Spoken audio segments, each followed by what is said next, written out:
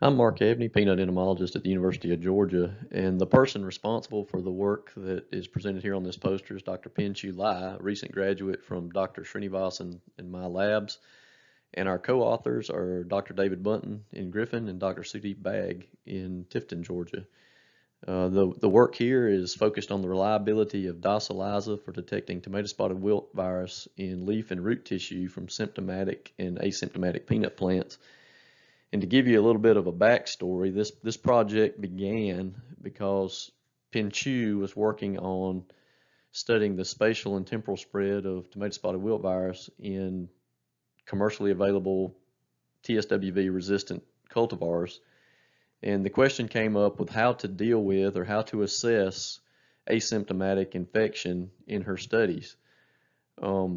Previous work had used DAS-ELISA to confirm infections and determine infection rate, and that's what we started doing. But then we started asking questions about are we getting a true picture of what the infection rate really is, because some studies that had looked at TSWV detection in root tissue versus leaf tissue had shown that DAS-ELISA TSWV positivity rates are much higher for root tissue than leaf tissue.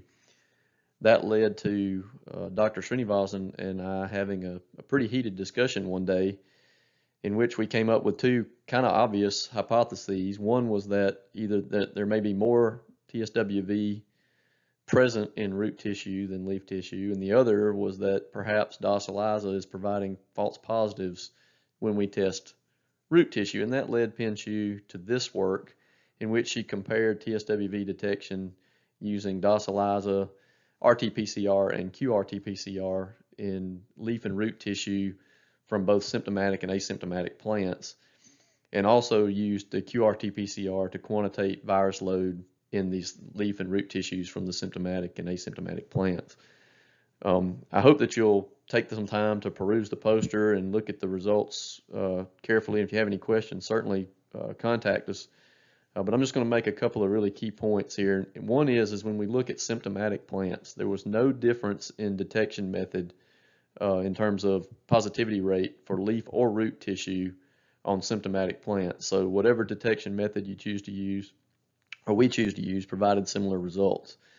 But when we got to asymptomatic plants, what we found was there was no difference between the techniques for leaf tissue, but for root tissue, DAS-ELISA produced a very high positivity rate, and that was significantly different from either of the PCR techniques.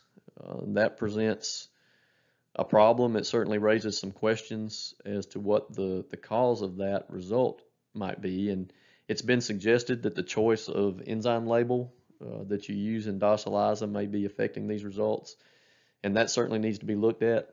That's something that we're going to need to do in the future. But for now, I think if we're testing, if we're trying to confirm the presence of virus in asymptomatic plants, using DAS-ELISA is going to be a risky way to go.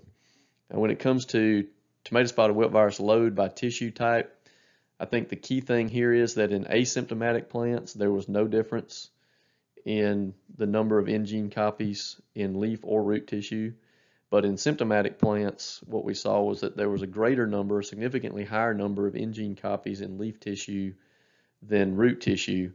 And that suggests that leaf tissue would probably be a better choice for confirming TSWV infection in symptomatic plants. When we looked at just symptomatic versus asymptomatic plants, as you would expect, there were more N-gene copies in the symptomatic plants across tissue types than in asymptomatic plants.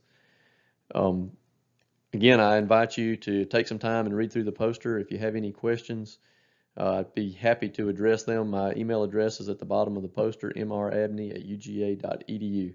I appreciate your time.